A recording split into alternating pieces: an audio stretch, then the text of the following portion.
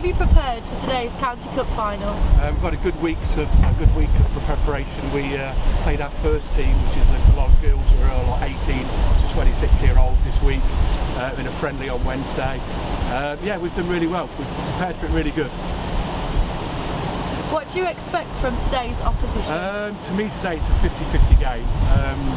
We've played them twice in the league this season. Both times have been really hard games. One's been a draw, one they beat us. Yeah, I think it could go either way. And with today's weather, it's going to make it a bit harder, I think. And finally, tell us what it means for your side to have reached today's County Cup final. It's massive. The County Cup is what everybody wants to win. It's the biggest cup, and it's only done at this age group. So when you're being a manager, you're thinking, yeah, I want to get to 16s to play in the County Cup. That's what it's all about. How have you prepared for today's County Cup final? Just in the normal way, really. Just done training as normal. A bit more focus on team play, but I think the girls are excited, really. So it's just the normal way, trying not to change everything, treat it as a normal game. What do you expect from today's opposition?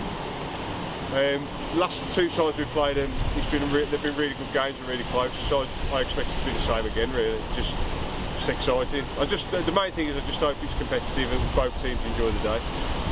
And lastly, tell us what it means for your side to have reached today's County Cup final. For the club's going semi-professional next year for the ladies team, so I think it's good for the club promoting that for ladies football. And for the team, we only got together at the start of this season, so for us to even be anywhere near a final, I think we've done fantastic. So yeah, just excited for it, just looking forward to the day now.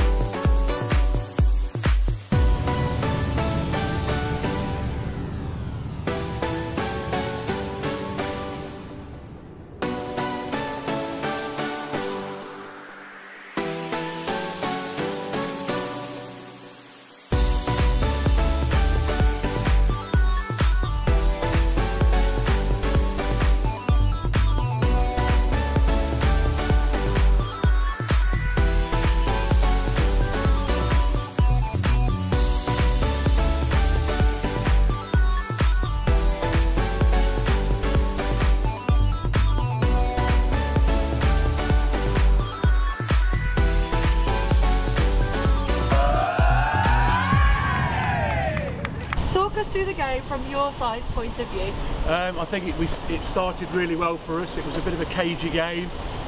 We played, and then we got that first goal, and I think that we settled down a lot. Stourbridge are a very good side, they come back at us again. But I think in the second half we played the elements a bit better, so we knew the wind would play a part, so we were trying to feed it in around the back of their defence, and it worked. That's where the 2 goals come from. Describe the feeling of being named today's player of the match. Very excited and happy. It's like they put in a lot of work and it just paid off, and it's just really rewarding to win. So in today's final, your team managed to keep a clean sheet.